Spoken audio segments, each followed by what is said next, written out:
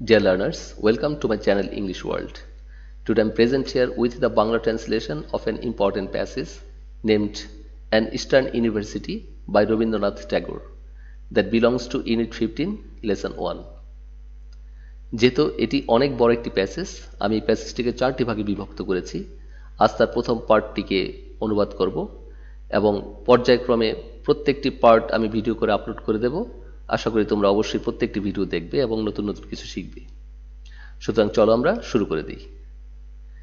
Universities should never be made into mechanical organizations for collecting and distributing knowledge. বিশ্ববিদ্যালয়গুলিকে কখনোই জ্ঞান সংগ্রহ এবং বিতরণের জন্য যান্ত্রিক প্রতিষ্ঠানে রূপান্তরিত করা উচিত নয়। রবীন্দ্রনাথ ঠাকুর প্রথমেই ঘোষণা করলেন যে বিশ্ববিদ্যালয় আসলে কেমন হতে হবে এবং বিশ্ববিদ্যালয় কেমন হওয়া উচিত নয়। তো এখানে যেই টার্মটি সবচেয়ে গুরুত্বপূর্ণ সেটা হচ্ছে মেকানিক্যাল অর্গানাইজেশনস। যান্ত্রিক প্রতিষ্ঠান কি? যান্ত্রিক প্রতিষ্ঠান হচ্ছে সেই প্রতিষ্ঠান, বিশেষ করে বিশ্ববিদ্যালয়ের ক্ষেত্রে, যেখানে মূলত নিজস্ব কোনো গবেষণা নেই, কেবল অন্যের গবেষণা ধার করে নিয়ে আসে এবং অন্যের মধ্যে বিলি করে দেয়।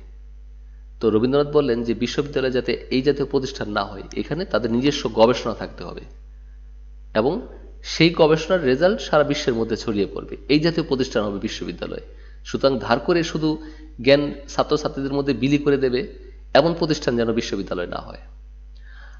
আর সে আরো বললেন যে through them people should offer there intellectual hospitality, there wealth of mind to others. Through them হচ্ছে বিশ্ববিদ্যালয়গুলির মাধ্যমে। People should offer there intellectual hospitality, তাদের বুদ্ধিভিত্তিক আতিথেয়তা এবং তাদের মনের সম্পদ অন্যের সামনে তারা তুলে ধরবে। তার মানে হচ্ছে এই যে তারা যা বোঝে, তাদের বুদ্ধি যতটুকু রয়েছে বা তারা এই বুদ্ধি দিয়ে যতটুকু চিন্তা করতে পারে সেই বিষয়টুকুকে এবং তাদের মনের যেই সম্পদ রয়েছে, তার মানে তার মধ্যে পৃথিবী সম্পর্কে বা বিভিন্ন বিষয় সম্পর্কে যেই ধারণা রয়েছে সেটা অন্যের সামনে তুলে ধরবে এবং বিনিময়ে and earn their proud right in return to receive gifts from the rest of the world. এবং সে যখন তার এই গবেষণার মাধ্যমে, তার মনের সম্পদের মাধ্যমে পৃথিবীর কোনো কল্যাণ বয়ে আনবে, তখন সারা বিশ্বের কাছ থেকে সে গিফট পাবে সেটার বিনিময় হিসেবে। তার মানে সারা বিশ্বের কাছ থেকে সে বাহবা পাবে, সম্মান পাবে, সে কথাটা এখানে বললেন। But in the whole length and breadth of India, কিন্তু সমগ্র ইন্ডিয়া জুড়ে, whole length and breadth of India মানে হচ্ছে সমগ্র ইন্ডিয়া জুড়ে, there is not a single university established in the modern time. আধুনিক সময়তে এই জাতীয় একটি বিশ্ববিদ্যালয় প্রতিষ্ঠিত হয়নি। তার মানে যে সকল বিশ্ববিদ্যালয়ে অনেক বেশি জ্ঞান চর্চা হয়, অনেক বেশি গবেষণা হয়, সেই জাতীয় বিশ্ববিদ্যালয় একটিও প্রতিষ্ঠিত হয়নি আধুনিক সময়তে ইন্ডিয়ান সাবকন্টিনেন্টে, যেখানে where a foreign or an Indian student can properly be acquainted with the best products of the Indian mind. যেখানে একজন বিদেশি অথবা একজন ইন্ডিয়ান ছাত্র যে ইন্ডিয়ার মানুষের বা ইন্ডিয়ান মনের গবেষণার সাথে পরিচিত হতে পারে এমন একটি বিশ্ববিদ্যালয়ও আধুনিক সময়তে ইন্ডিয়ায় প্রতিষ্ঠিত হয়নি। এখানে অ্যাকোয়েন্টেড উইথ মানে হচ্ছে পরিচিত হওয়া, দ্য বেস্ট প্রোডাক্টস বলতে বোঝাচ্ছে এখানে তাদের যে গবেষণা বা তাদের যেই গবেষণার যে ফল সেটার সাথে পরিচিত হতে পারে এমন একটি বিশ্ববিদ্যালয় আমাদের এই ইন্ডিয়ান সাবকন্টিনেন্টে নেই। তাহলে সেগুলি কোথায় রয়েছে? রবীন্দ্রনাথ ঠাকুর বললেন যে for that we have to cross the sea, এবং সেই জন্য আমাদের বিদেশে যেতে হয়। টু ক্রস দ্য সি হচ্ছে বিদেশে যাওয়া। And knock at the doors of France and Germany, এবং ফ্রান্স এবং জার্মানির দরজায় গিয়ে কড়া নাড়তে হয়। নক এট দ্য ডোরস, দরজায় গিয়ে কড়া নাড়তে হয়, তার মানে ফ্রান্স অথবা জার্মানিতে যেতে হয়। Educational institutions in our country R India's arms bowl of knowledge, আর আমাদের দেশের শিক্ষা প্রতিষ্ঠানগুলি হচ্ছে যে ইন্ডিয়ার জ্ঞানের দানপাত্র। তার মানে সেখানে গেলে মানুষ কেবল জ্ঞান পাবে, তারা নিজেরা কোনো গবেষণা করার সুযোগ পাবে না। কেবল তারা হয়তো সঞ্চিত জ্ঞান রয়েছে, সেখান থেকে তারা কিছু পেয়ে যাবে, তারা সেখান থেকে জ্ঞান নিয়ে এসে সেটা হয়তো মানুষের মধ্যে আবার বিতরণ করবে তারা। তো আমাদের প্রতিষ্ঠানগুলি হচ্ছে এই অবস্থা যে তারা আসলে তেমন গবেষণার কোনো সুযোগ দিতে পারতেছে না, তারা কেবলই শুধু জ্ঞান বিতরণ করতেছে। আর্মস হচ্ছে এখানে এই ভিক্ষা বা দান, আর বোল হচ্ছে পাত্র, সুতরাং সেটা যেন কেবলই দানের পাত্র। এখন আমার যদি কোনো জায়গায় অংশগ্রহণ না থাকলো, আমি যদি আমার নিজের সম্পদে বড় হতে না পারলাম, তাহলে কেবল মানুষের কাছ থেকে নিয়ে আসলাম শুধু, তাহলে এর ফলে হচ্ছে কি দেখো, যে দে বলতে বিশ্ববিদ্যালয়কে বোঝাচ্ছে দে lower hour intellectual self respect, আমাদের বুদ্ধিভিত্তিক যে আত্মসম্মান রয়েছে সেটাকে তারা ধীরে ধীরে নিচু করে দিচ্ছে। তার মানে আমাদের হয়তো যে সম্পদ ছিল তা যদি আমরা মানুষের সামনে তুলে ধরতে পারতাম, হয়তো পৃথিবীর কোনো কল্যাণ হতে পারত, কিন্তু আমরা সেই সুযোগ পাচ্ছি না। শুধু আমরা বিশ্ববিদ্যালয়ের কাছ থেকে জ্ঞান নিয়ে আসতেছি, আর এভাবে বিশ্ববিদ্যালয় আমাদের বুদ্ধিভিত্তিক যে আত্মসম্মান মর্যাদা বা আত্মমর্যাদা বোধটা রয়েছে সেটাকে ধীরে ধীরে নিচু করে দিচ্ছে।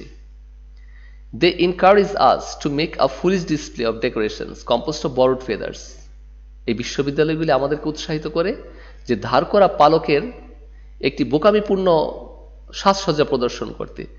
এই বরোড ফেদার্স হচ্ছে ধার করা পালক। এখানে মূলত বরোড ফেদার বলতে বোঝাচ্ছে ধার করা জ্ঞানকে। তার মানে বিশ্ববিদ্যালয় আমাদেরকে বলে যে তোমরা কেবল অন্যের কাছ থেকে ধার করা জ্ঞানে নিজেকে সাজাও, নিজের কোনো গবেষণা করার দরকার নেই। সুতরাং এখানে কম্পোস্ট অফ মানে হচ্ছে গঠিত হওয়া। যে বিশ্ববিদ্যালয়গুলি আমাদের উৎসাহিত করে যে একটি বোকামিপূর্ণ বা বোকার মতো একটি প্রদর্শন করতে, বোকামিপূর্ণ একটি প্রদর্শন করতে, কিসের, যে অন্যের কাছ থেকে যেই জ্ঞান নিয়ে এসেছি সেই জ্ঞানের প্রদর্শন করতে বলে। আমাদের নিজেদের পায়ে আমাদেরকে দাঁড়াতে দেয় না, আমাদের নিজেদের বুদ্ধিকে আমরা উদ্ঘাটন করি সেটা তারা চায় না, কেবল আমাদেরকে শেখায় যে তোমরা অন্যের কাছ থেকে শুধু ধার করো, অন্যের কাছ থেকে নিয়ে এসে তোমরা নিজেদের মধ্যে সেটাকে চর্চা করো এবং তোমরা সামনের দিকে এগিয়ে যাও। সুতরাং যার ফলে আমরা মানসিকভাবে ছোট হয়ে যাই, আমরা বুদ্ধির দিক দিয়ে আমরা অন্যের সামনে ছোট হয়ে যাচ্ছি।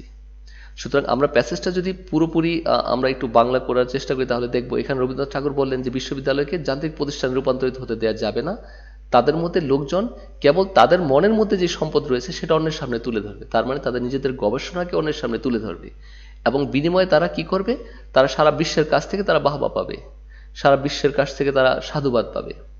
কিন্তু আমাদের সমগ্র ইন্ডিয়াতে এই জাতীয় একটি বিশ্ববিদ্যালয় নেই যেটা আধুনিক সময়ে প্রতিষ্ঠিত এবং যেখানে একজন বিদেশি অথবা একজন ইন্ডিয়ান ছাত্র আমাদের নিজস্ব চিন্তা চেতনার সাথে, তার মানে আমাদের ইন্ডিয়ার বিভিন্ন গবেষণার সাথে পরিচিত হতে পারে, এমন একটি বিশ্ববিদ্যালয় নেই।